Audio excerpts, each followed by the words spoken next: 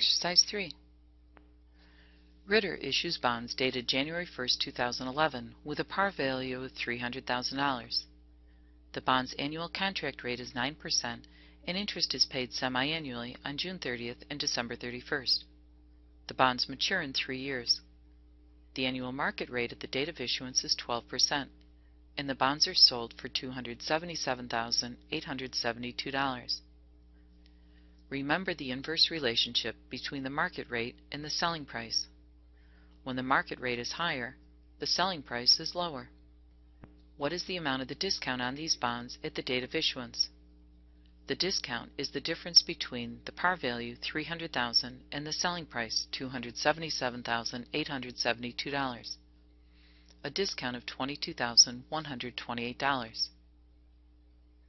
How much total bond interest will be recognized over the life of these bonds? We calculate the difference between what gets repaid and what gets borrowed. These bonds have a par value of $300,000, and the contract rate is 9%. The contractual obligation is to repay 9% of $300,000, $27,000 per year. But since the bond's interest is being paid semi-annually, this $27,000 is divided by 2 payments per year of $13,500. In total, over the 3-year term, there will be 6 payments of $13,500, a total of $81,000 in interest payments. The final payment is equal to the par value $300,000. So in total, over the 3 years, the total to be repaid is $381,000. When the market rate is 12%, Ritter is able to borrow $277,872. Total interest over the bond's 3-year term is $103,128. Requirement 3 asks us to use the effective interest method to amortize the discount for these bonds. Unlike the straight line method, which keeps the dollar amount of interest constant over the bond's term, the effective interest method keeps the interest rate constant over the bond's term. And you've probably seen something very close to the effective interest method at the bottom of your credit card statement. At the bottom of your credit card statement, you'll see the balance that you owe, the interest rate. They multiply the amount that you owe by the interest rate to calculate the amount of the interest expense.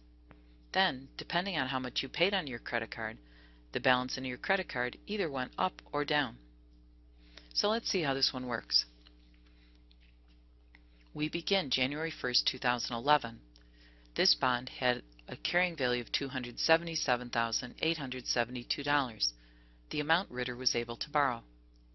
The initial discount is $22,128. At the end of the first period, June 30th, 2011, the first $13,500 payment is made. But how much of this $13,500 is interest, and how much, if any, is principal? The true cost of borrowing on this loan is 12%. The market rate is the true interest rate. So here's a horrible thought.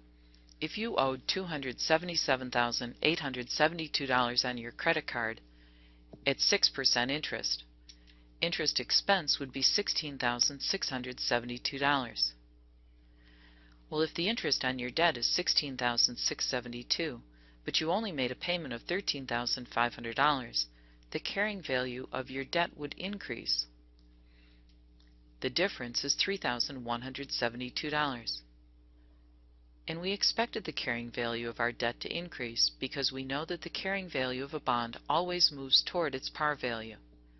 Since it's starting at $277,872 and will ultimately be $300,000, we expect the carrying value to increase.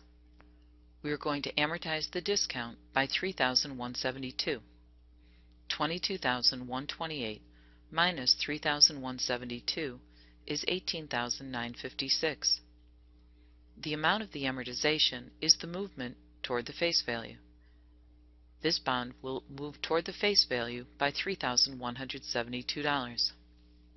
Since the unamortized discount is now $18,956, the carrying value is $300,000 minus $18,956, $281,044. and it stands to reason that if your carrying value, your debt balance, is higher, the amount of your interest is also going to be higher. So let's see how it works. At the end of the next 6 months, we make another $13,500 payment. Bond interest expense is equal to 6% of the carrying value. 6% of $281,044 is $16,863. If interest expense is $16,863, but the cash payment is only $13,500, the carrying value of the debt will increase. The amount of the increase is the difference between bond interest expense and cash interest paid. The amortization of the discount is $3,363. The amount of the amortization is always the movement toward the face value. The carrying value of this bond will increase by $3,363. We accomplish this by subtracting $3,363 from $18,956. The unamortized discount drops $15,593, and if the discount is smaller, the carrying value is higher.